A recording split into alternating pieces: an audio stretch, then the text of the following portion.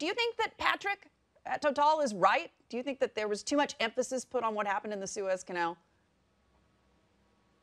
Well, it depends on which market you're talking about. If you're talking about the oil markets, then he's right, because the oil market doesn't have a huge impact just because the Suez Canal has been blocked, because we saw it in terms of the prices, in terms of how the market react. Yes, there was a kind of a knee-jerk reaction last week when, as soon as the event happened, because there was a lack of clarity. There was not enough information on how long this was expected to cause a delay and what kind of a bottleneck this is going to create. But then if you actually see towards Friday or even towards Monday morning when the market opened, the prices started falling back again when they heard the news that the ship started moving, and then there was a slight indication that the canal was going to reopen again. So if at all there is one sector in the market where the prices are going to be impacted, it's going to be more on the product side of things, which is be more specifically on the lightens, that is like naphtha, where the Asian market is quite heavily dependent in terms of the volumes flowing from Europe and Middle East. But apart from that, for the crude markets, not so much.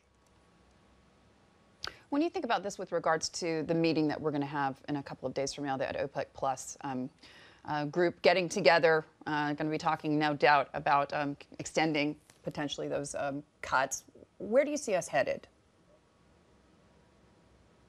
So the oil markets, even before the whole Suez incident happened, has been predominantly a demand-based focused kind of a scenario at this point in time because of the whole coronavirus pandemic and because of how the various extended lockdowns that's happening in the various European markets and the US coming out of their own crisis and into the pandemic action as well. So it has always been a demand-based story than a supply-based story, because the opinion is they're waiting for the demand to pick up. We are waiting for the markets to start taking in more oil. And that has been the primary reason why OPEC has been kind of pushing in order to curb their supplies as long as possible in order to sustain the prices. And I don't think that has fundamentally changed. The last 1 week has just been like a headline, which has come into the story and has given some kind of a push for some market players to kind of take positions in the market. But apart from that, the fundamentals hasn't changed than what it was just about a week or 2 weeks ago. So